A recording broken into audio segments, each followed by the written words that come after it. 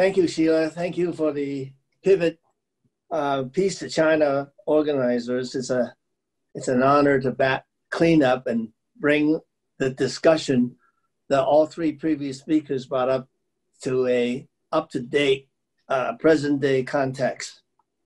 So the good news about the election is that we no longer have to deal with irrational, arbitrary, xenophobic attitudes and thinking of the Trump administration.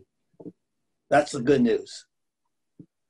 Not so good news is the difference between US and China is a bipartisan issue by both parties. The Democrats criticize and attack China on the basis of human rights, which is really a false premise issue. When you think about, as Professor Lin-Chi Wang had mentioned, China has brought up 850 million people out of poverty. They worked on all the remote areas to make sure they now can live above subsistence level. That is not an indicator of human rights abuse. Furthermore, the Ash Center of the Harvard Kennedy School has been doing a decade-long survey of the Chinese people's attitude about their government. And the approval reading has increased from 80-some% to currently at 93% approval. Unheard of in our current context in the US. So let's stop the ideological battle and think about, on the current present day basis, how do you make both sides win? And I just posted an article in the Asia Times that Biden must avoid the lose-lose confrontation with China. So let's look at the positive side of what we Americans get out of it if we collaborate with China. And one of the things we have to understand and accept is, as Professor Lin-Chi Wang mentioned, China is on the rise. They are the second largest economy. In certain areas, they are stronger and better than we are. We gotta accept that and then go from there. So, Chinese investments, how can they be better for us in the United States? Well, there is this xenophobic feeling that Chinese investments means they're here to steal from us, which is nonsense, because we all know that foreign investments into America, aside from investing in stocks and bonds, if they're here to invest in manufacturing facilities, it creates jobs. It creates jobs that may not have existed if you were only dependent on American investments, because American investments seem to go all to Wall Street. Some examples. Haier has been here for many years, making appliances. They even took over the General Electric plant in Louisville, Kentucky, Mitch McConnell's state. They saved, I don't know how many, the appliance park of GE hired tens of thousands of people. They kept their job. China Construction America has been in this country for at least 25 years. They rebuilt the Alexander Hamilton Bridge north of Manhattan. They converted from a 4-lane highway into an 8-lane bridge.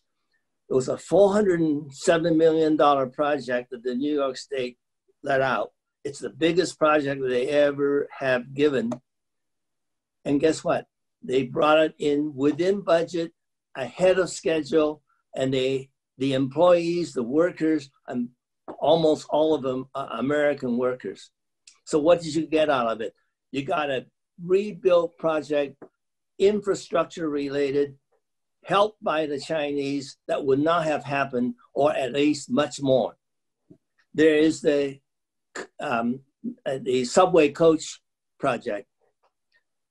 The CRRC, which is a rolling stock rail company from China, they set up 2 assembly plants, one in Chicago, one outside of Boston, to assemble modern subway coaches for LA, Chicago, Philadelphia, and Boston. The advantage is that their bids were at least 20% cheaper than the competitive bids, and the competitive bids were not from US producers because the US no longer make the coaches. It has more than 60% local content because all the inside of the coaches were made locally, managed and directed by the Chinese management. It meant 150 jobs at each location, Chicago as well as Boston area. And this success, they've been supplying the coaches all along now. The success meant that they were interested in seeing how they could supply the same for New York, one of the oldest subway systems and needs badly replacement, and Washington, D.C., but then U.S. Congress stepped in. Our Senator leader, Schumer of the Democratic Party says, wait a minute, Chinese could be using the coaches to spy on us. Can you imagine the Chinese listening in on a daily conversation in the subway coach? Hi, Joe, how you doing? You think the Yankees are going to win this year? That's big time intelligence, I tell you. So one of the lessons is that if you can see eye to eye to work together, there's a mutual benefit. Climate change.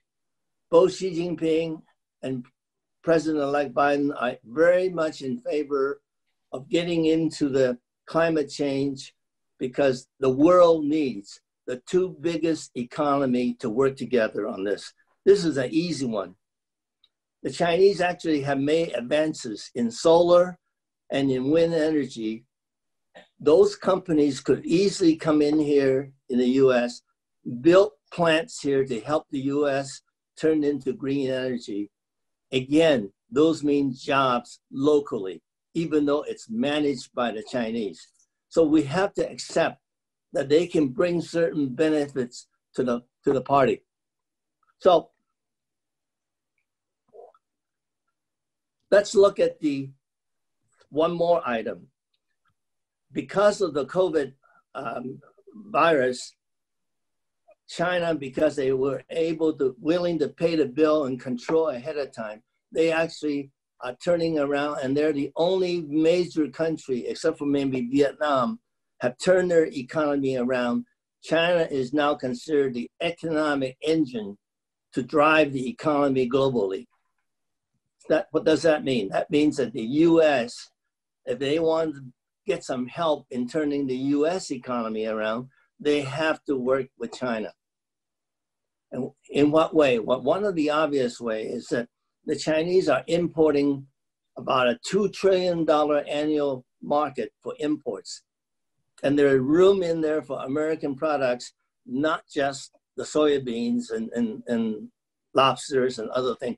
There's many more things that the US incoming government can concentrate on how to sell to China, how to locate the base in China. The proof, American companies are already there.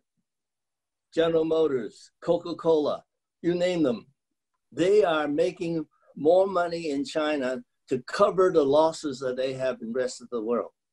That's another benefit for working together because China's consumer market is the biggest one already and they're growing.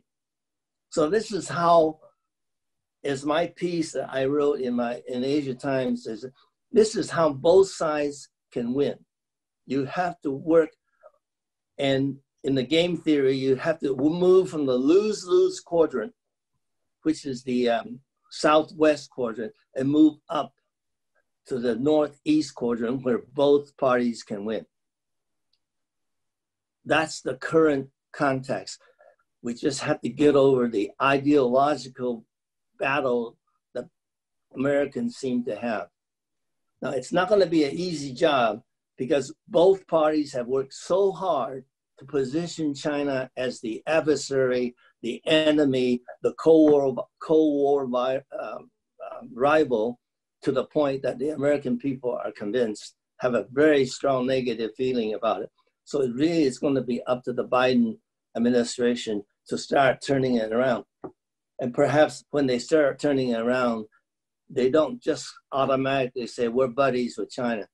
They start turning around by explaining why certain steps along the way is positive and good for the American people. Now, what can we do as Chinese Americans to help rectify the situation?